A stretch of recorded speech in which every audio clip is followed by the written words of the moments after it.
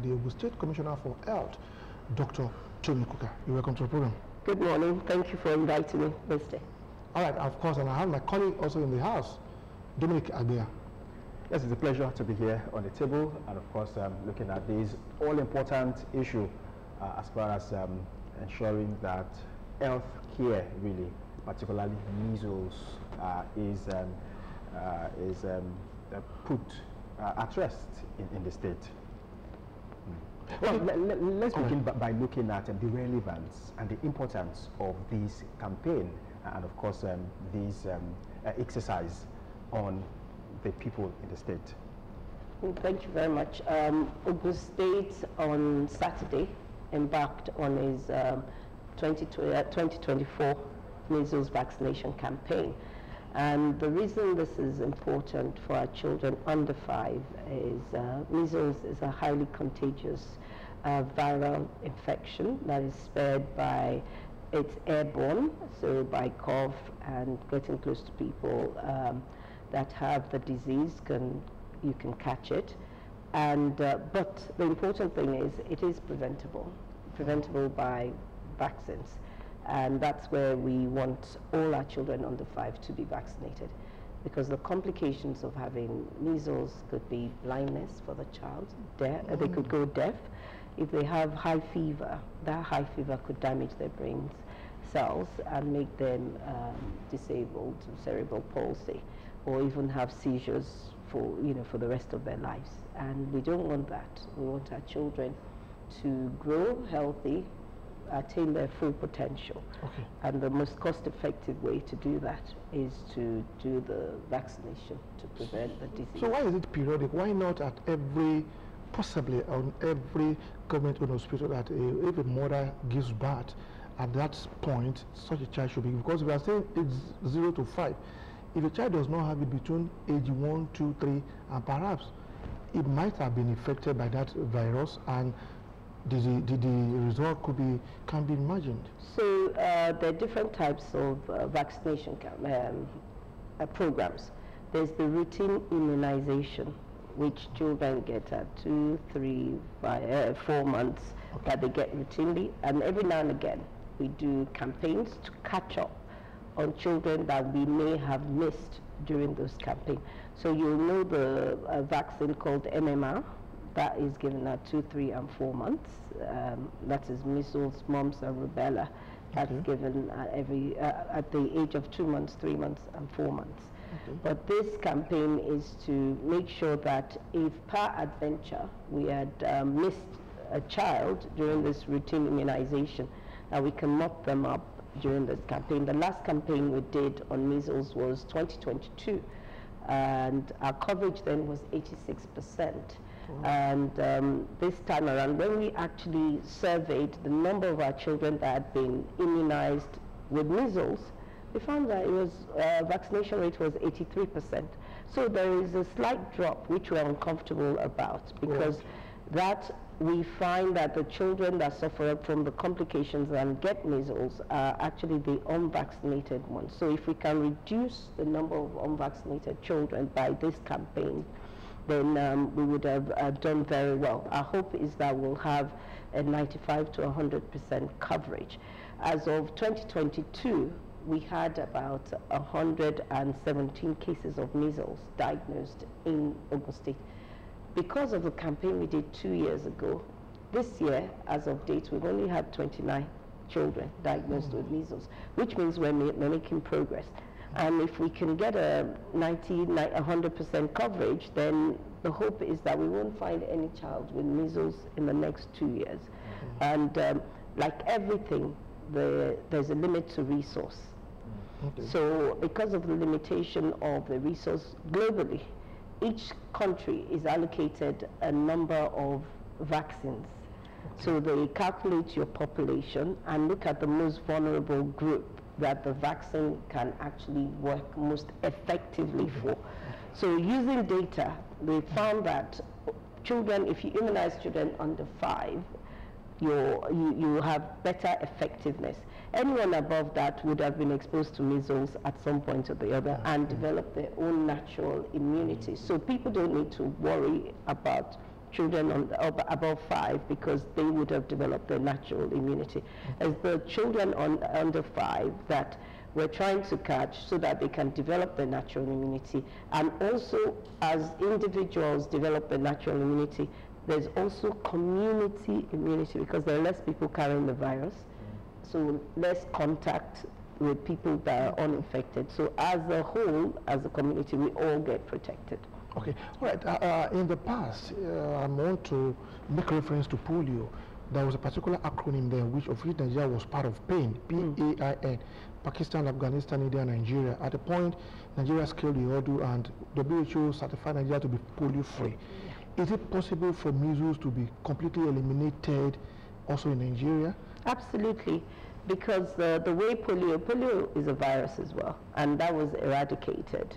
The same way we eradicated polio, we can eradicate measles. In countries, other climes, they don't report cases of measles because, as I said, if we have about 95–100% of us immunized, even if there's one person with the virus, they can't transmit it to another person. So it stopped with them, and that's how you declare a nation polio-free, or hopefully at some point will become measles-free. So perhaps we say might be free too, because from 100 to 29 now. There's a possibility in the next year, but you have to sustain that for about 5 years for people to. So if by this year, if we count our children, by the grace of God, if we don't diagnose any of them with measles in 2 years' time, then they check in another 2 years. By the third time, they'll say Ogun State is measles-free. Yeah. Okay. Now let us look at the measures that your ministry has actually put in place to ensure that all the children under this or within this age bracket are meant to have access to this vaccination campaign, actually have access to it in all the 20 local government areas of the state. So in our planning, the planning for this campaign started way before this week, a few weeks back. The first thing we do when we plan a campaign is a mapping out of the communities that we have to reach. And when we map them out, then we now allocate teams to each community, up to settlements. For instance, the nomadic settlements, we have teams allocated to them and resources to get them to Oduni, to get them to Odeda, you know, those border, the remote areas, hard to reach areas, Yewa, to make sure that no child is left out. So each team has an allocated number of communities and children allocated to them. And also we have town criers, what we call community mobilizers, 5 in each ward that is under the employment of the ministry, the Primary Healthcare Board, that we engage their services whenever we have these campaigns, and they go out in the local dialect to educate the community to come out. We've also strategically mapped out locations. We're not roaming, we're static, but we've mapped out our locations to be schools, because you have under 5s in schools. We then go to markets, because you find moms with their babies in markets. Yesterday I was in a mosque and churches with my team. We were out, so because we know people congregate in the church. In one church that we went to, there were almost like 200 under 5s. That, or yesterday just in Mbara here. So we are strategic about where we locate ourselves. The last thing is every single PHC across the 236 local government is a vaccination point. And the way PHCs are constructed is PHCs are meant to be within 5 miles of every home.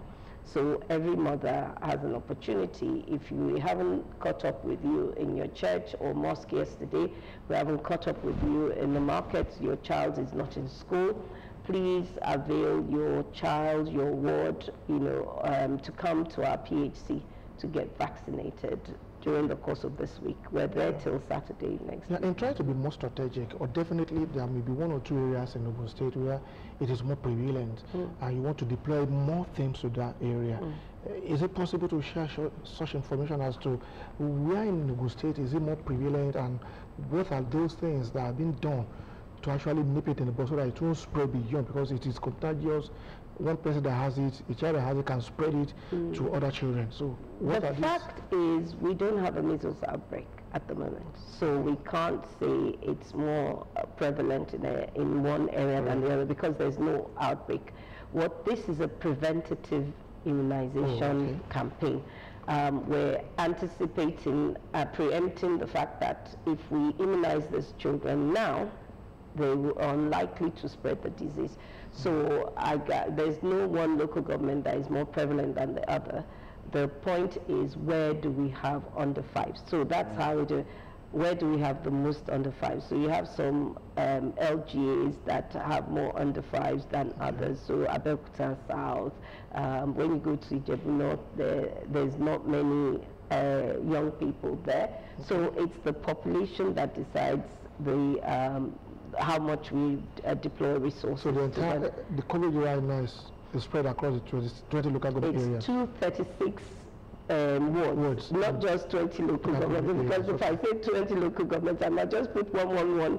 I have 236 wards, and we have over 1,000 teams across Ogun State. 5,000 health workers are out there walking around and making sure that our children get vaccinated. Now, when you were talking earlier on, you said the vaccines are actually distributed based on population and based on what is really available in the vaccine bank. Are you optimistic that what we have in terms of the vaccine would actually be enough will be more than enough really for the number of children that will need this particular? Absolutely. We are aiming to vaccinate about 1.2 million children under 5. We have more than enough vaccines. I was at the cold store yesterday to check, yesterday afternoon to check that the vaccines are there. I saw them. I saw the distribution going on at the cold room. What the part of the planning is, once we've decided we're immunizing 1.2 million children, the National Primary Health Care Board ensures that that state that is implementing that campaign has that 1.2. We even have a little bit over because we have issues with the denominator of the population.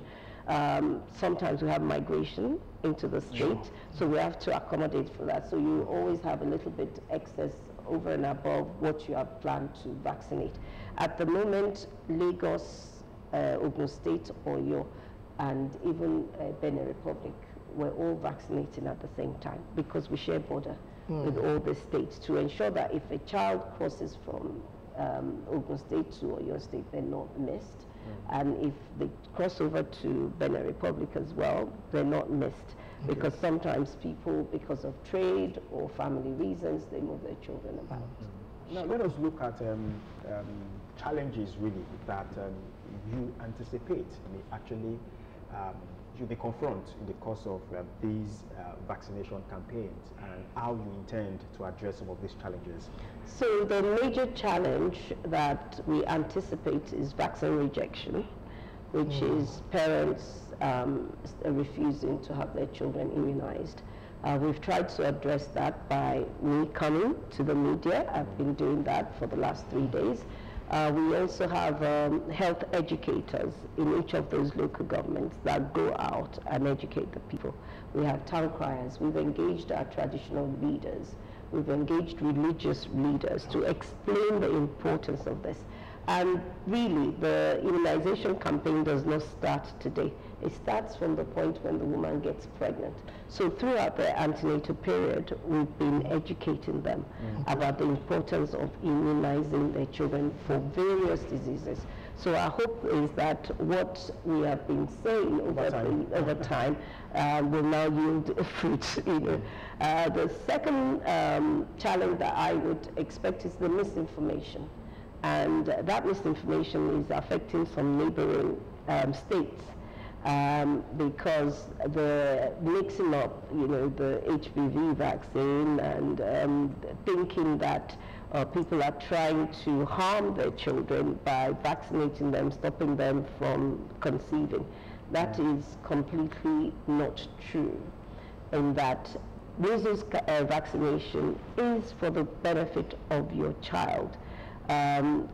there's no point the child developing high fever that would damage his very vulnerable brain.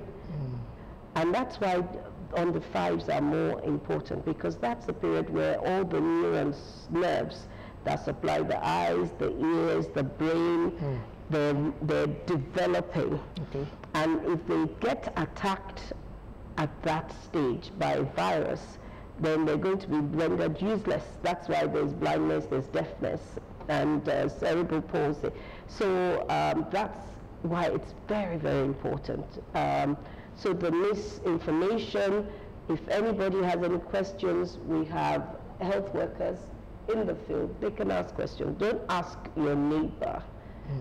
If you're not sure, ask a health worker. I will be able to give you the information. We also have Servicom numbers. If you go on our website, and a state website, you have my number. You can text me. That's fine.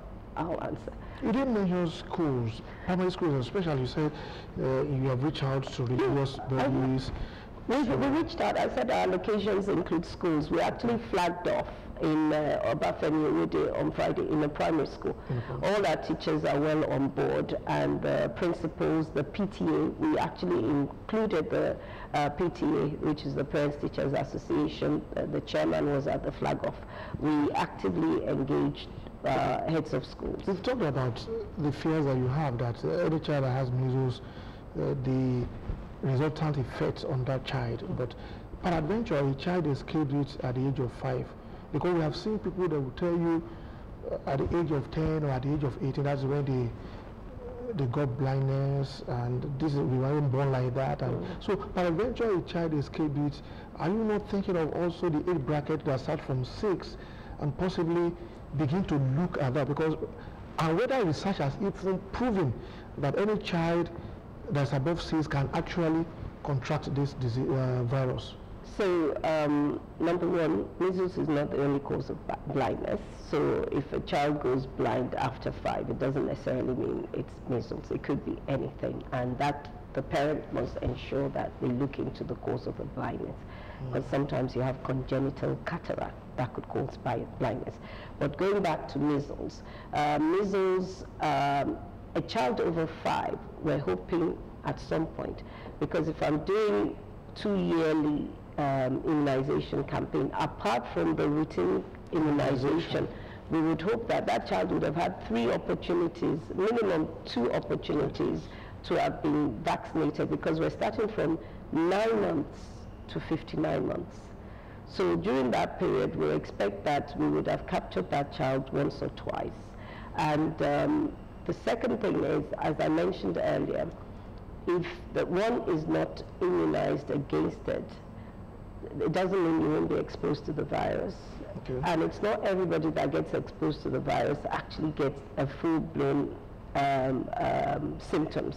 So the person could be exposed, develop a personal immunity, and then they become protected naturally because they've been exposed to the virus.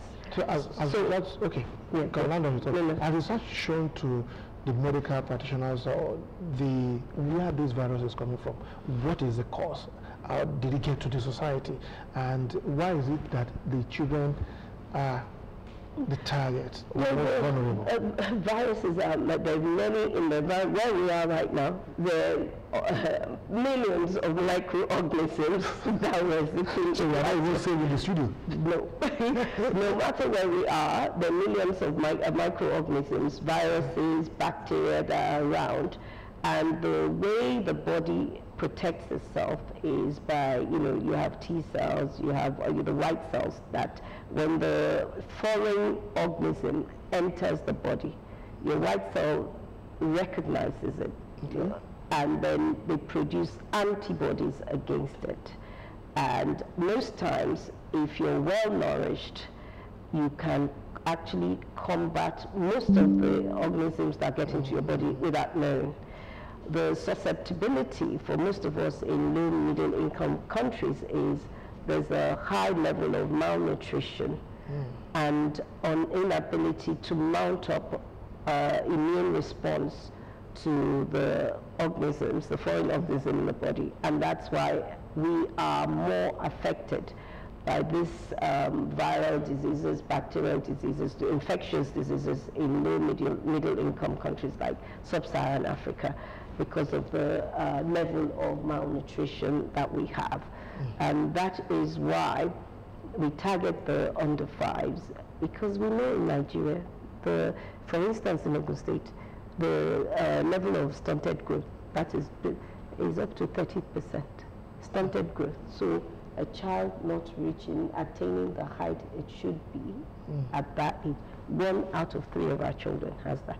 And that's part of the malnutrition. And there are many children that are underweight. The prevailing economic situation, can it not precipitate it as well too? It's going to make it worse. Wow.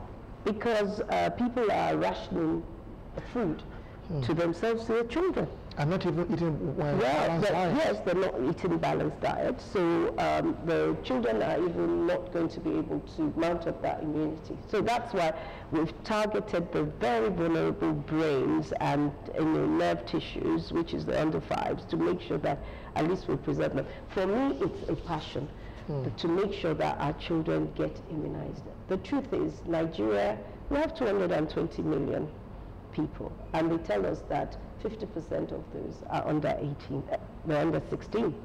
And for me, the future is that Nigeria is going to be providing labor for the global world. We will be the workforce. But what sort of workforce do we want to provide? Do we want to be laborers, or do we want to be scientists, physicists, IT gurus, astronauts? So, surgeons, doctors.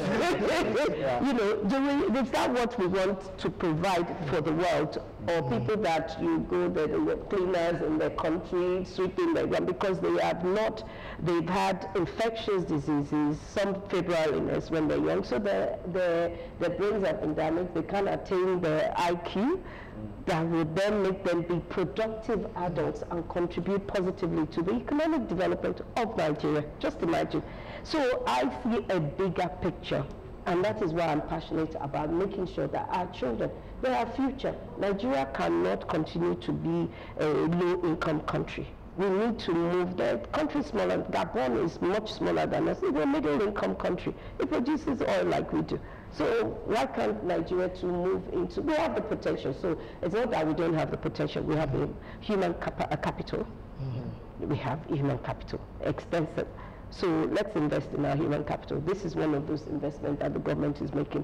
And it's the government of Nigeria and the state government, hand in hand, collaborating to deliver this immunization campaign to protect our children. We talk about food security, we talk about physical security, financial security. This is health security, and we need to take it seriously.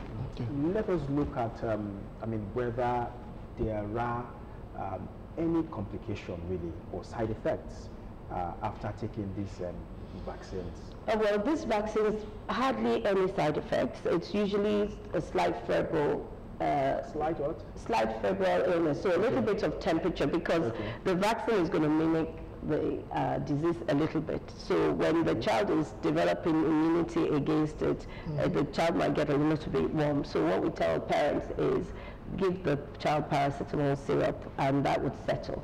Before or after? After. Oh, okay. After the child has received it. And if the child is not getting better, take them to the nearest health center, health facility, and we'll review the child. Now, let us, what's really your message really to parents, really, because yes, quite a number of them, whether we like it or not, they will still actually want to entertain one amount of fear or the other. You talked earlier, you said earlier on that don't listen to your neighbors, but whether we like it or not, they will still actually pass that message really to one another. So what would you really be saying to parents out there who might actually be listening or watching today? So today I want to encourage our parents with children between the ages of 9 months and 59 months to bring their children out to be vaccinated against the measles virus. And the vaccine is safe, is effective, and is free of charge. And to parents, members of the community, If you're not sure of your information, please refrain from sharing it with others. Ensure that you have the correct information before sharing, because this has a consequence for people's lives. For those that want more information, go to the nearest facility and we will be there to provide you adequate information. I also have a request, and this is on the 28th of October. We have something for the adults from age 18 and above. Okay. We'll be running this campaign that is called Project 10 Million, Know Your Numbers, Control Your Number, across the entire Nigeria between the 28th of October to the 3rd of November. The Commissioners of Health have come together to run this campaign to ensure that we screen 10 million Nigerians for hypertension and diabetes for free. So you go to your nearest facility or any location where you see a banner, and it will be done for free. This is to ensure that we reduce the number of people that collapse suddenly and die in our society. We noticed that recently, unfortunately, one of the broadcasters and performers, entertainers, Oyeka, finished a performance and slumped. And we need to ensure that as much as possible, the non-communicable diseases, which is diabetes and hypertension, are controlled in our communities. So we would do the test for you for free and link you to the nearest treatment center to continue your management. Okay, so please come. All right. Going alongside is you mentioned it the other time, health security. That is what the government is trying to do now. But beyond this, a lot of people want to key into this scheme, but the fact that medications are out of their reach. Now, you talk about bringing up 10 million Nigerians that you want to secure their future as well to hypertension and diabetes. To access drugs for these things are quite enormous. What are you also doing or planning to do in this direction as well too? Because a lot of people are there bottling up so many health issues, but because of the financial implications, they couldn't come out to get drugs and begin to treat them. So that is why we have seen many people collapsing, and as a result of that, they passed on. So what is government also doing to bring down? We have seen taxes, I know it's federal government being reduced, VAT being removed from certain food items and the likes of that. But for drugs too, it is imperative. So unfortunately, where Nigeria is at the moment is 95% of the drugs that is being consumed by Nigerians are imported. And so the coordinating minister has a strategy, and that is to ensure that we increase local manufacturing. That is a drive to reduce the cost of production of our drugs. But for us as individuals, the most effective way to have access to these drugs, whether we like it or not, is health insurance. The more we are on health insurance, the better for the community. Each person will benefit. You might not need it now, but what it does is you pool resources. We all put our money, as I like to call it, Ajo Ilera. We all contribute. When we do that contribution, it's usually one person that will need it at a time. But we've all put all our money in the pot. And then we're able to procure drugs in a large amount, and that economy of scales crushes the cost of those drugs so that we can make them available in our health facilities at a cheaper rate. And that's until Nigerians, we actually grasp that concept that health insurance might not be for today, but it's for the good of all. And when you need it, you will have what you need in the measure that you need it at a good quality. Rather than right now, we're all going silo and paying bit by